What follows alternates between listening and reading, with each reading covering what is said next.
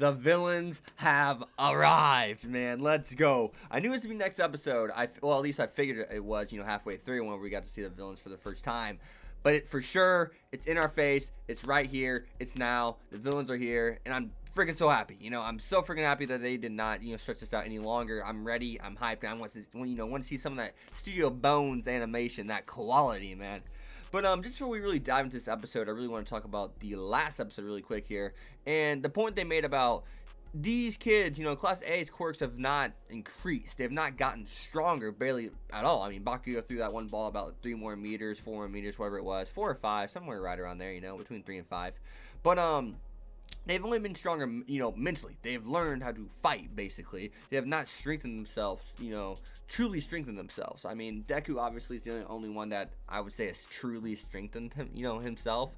I mean, let's just look at his physical capabilities now, compared to what they were, right? So we got to put that into perspective. But even then, I mean, he's only at 5% of his quirks. So I mean, he has a long way to go, right? And I mean, just look how strong he is now, since we do know that his quirk is, every time it gets handed down, it's stronger and stronger. So now, whenever I look at, how they broke down and said quirks are like muscle fibers. Whenever you're lifting weights, you tear down your muscle fibers, you literally tear them apart, and then they build back, they build themselves back up to be stronger, bigger, and better, basically. And the quirks the same way. And I do like how they broke that down, so it's basically working yourself to the bone, to the brink of just total exhaustion, and that's how you're going to, improve your quirk the most, and I guess the most drastic way to do it, per se, in or the best way, so that's pretty cool. I like how they broke that down. That's great details about quirks. But at the same time, I do want to add this, this little tidbit in really quick. If we look at that, their power standpoint and how they've not really, they're basically noobs in terms of their power. So, I mean, Bakugo, Todoroki, Deku, I mean, their potential is unreal. I just want to point that out. But maybe on to the next thing here. I thought it was hilarious whenever they were talking about the stew, and they're like, if I got served this in a restaurant, well, I'd be pissed. But in this case, and someone's like, that's rude, don't say that. It's just like they work so hard, and Ida tried so hard for them to, work together and get this shit done. To where it just makes me laugh my ass off. It's just like, damn. Desperation. I love the emphasis on desperation there, like the indirect emphasis per se.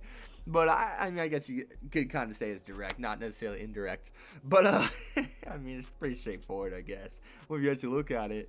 But we do get to see the Kota scene and find out why he does hate. He doesn't hate heroes or villains. He just hates quirks in general, because he's disgusted of how they're used, per se. And maybe that, he means that in the sense of just hurting people in general. He hates that. It pisses him off, He hates that people use their quirks, these powers that they are given, from up, on high, per se.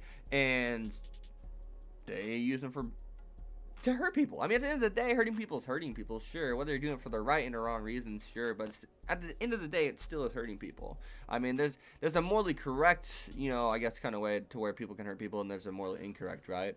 So, but at the end of the day, whenever you've lived through what Kota has at such a young age, you know what I mean? He's in prime time. I need my parents. Like, I am 5, 10, 8. I need, he was probably like 10.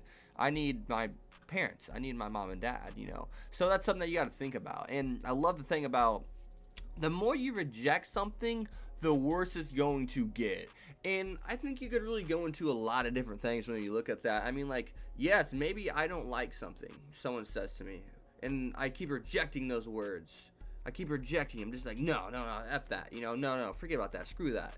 It's going to make it worse. I have to be willing to accept those words and evaluate that situation and then go to where I want. But if I just simply reject it, it's going to hurt worse. If you're just going to, it's like getting just rejected in general. If you're going to reject, let's say you want to be with somebody, let's say you want to be in a relationship, per se, and you both want the same thing, but you're rejecting it. You're saying, no, I think it's just better this way. You're just rejecting, even though you want it. It's going to be worse to try to get over it. I mean, that's something that, just think about that. I guess that's the best example I could give you, other than the one I just did, which I can't remember what that was.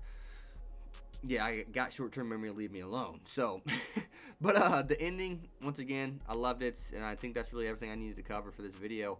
But yeah, what do you guys think of this episode of My Hero Academia? I mean, the League of Villains is here, man. The League of Villains is here, but But All Might is not, which frustrates me. But I'm ready to see, Deku go all out again, And I do love the tidbit where Todoroki's like, sometimes you got to show them action. A stranger needs to show what they're made out of. They need to show their determination. They need to show their resolve, not just say it. Prove to me physically and or visually that you mean what you say. And obviously, in the opening, we kind of get to see that's what's going to be going on with Deku, and we get to see that he's protecting, Koda in the opening and the trailer we got a while back. So, but I love this opening. I gotta say, the more I watch it, the more I love it. You see Deku powering up, and the next scene, freaking All Might's powering up, dude. Oh, I love it. But other than that, guys, see you guys next time. Peace. Thanks for watching, guys.